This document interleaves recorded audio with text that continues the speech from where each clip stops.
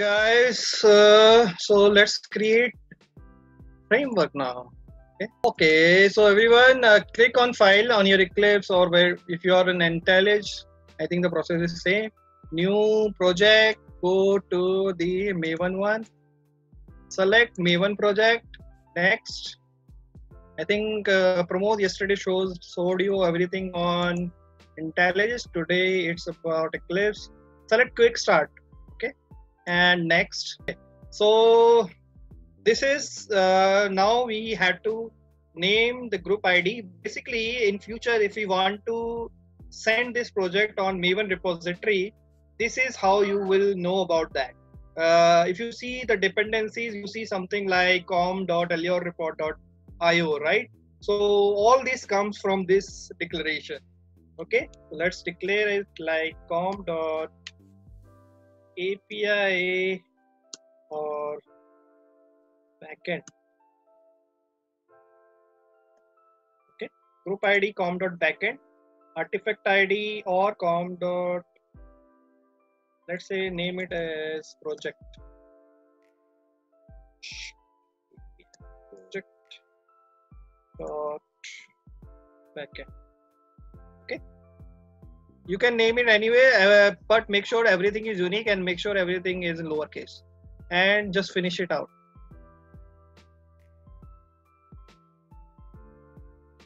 Okay, you will see this kind of folder, and now you have two things here, test and main.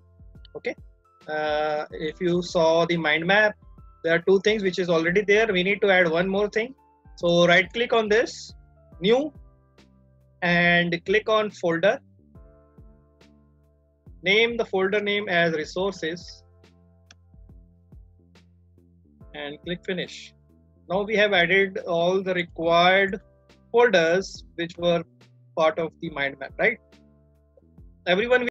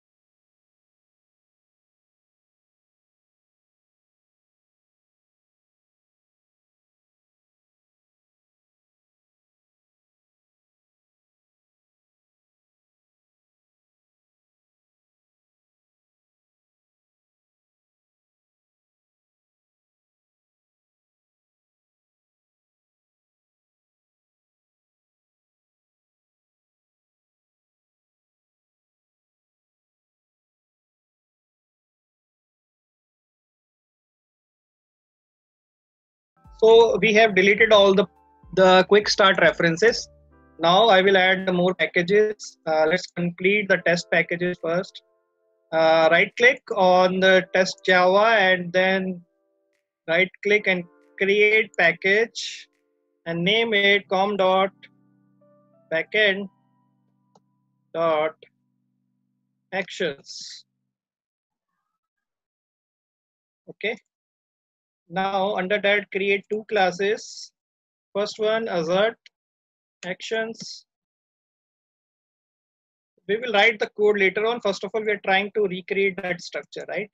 And similarly, another class API actions.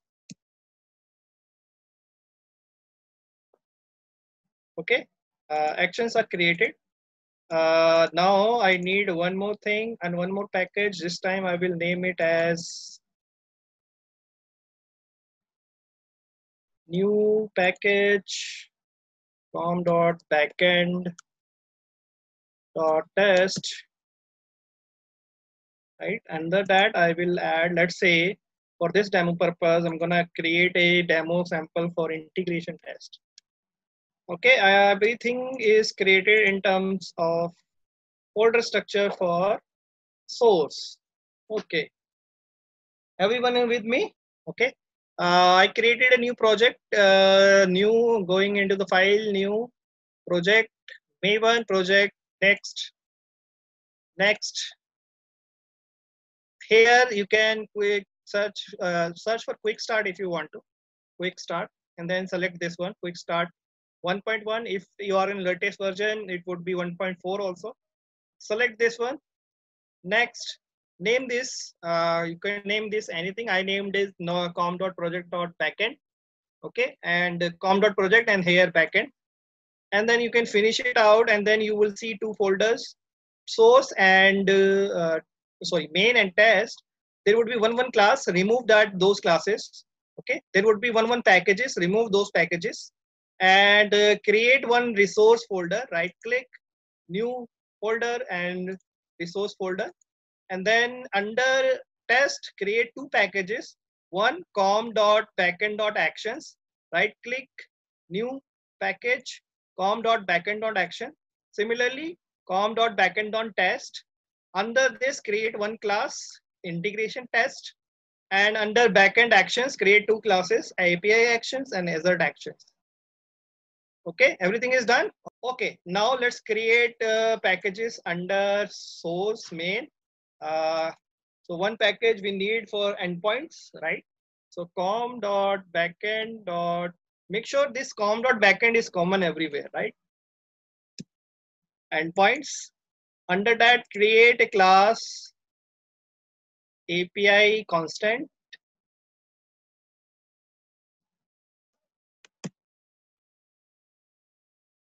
Now let's create a package for util.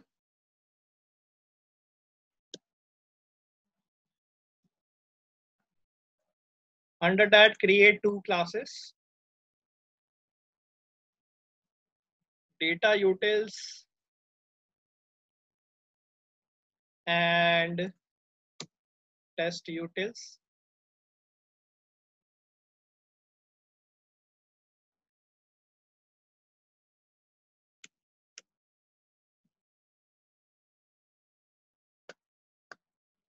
Okay. Now net class, Pojo package, com.backend.pojos.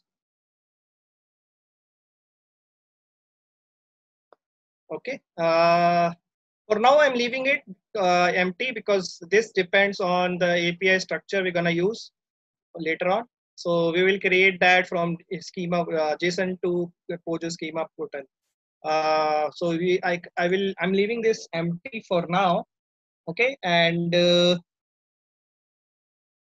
one more, and now for payload management, I need one package, com.backend.payloads.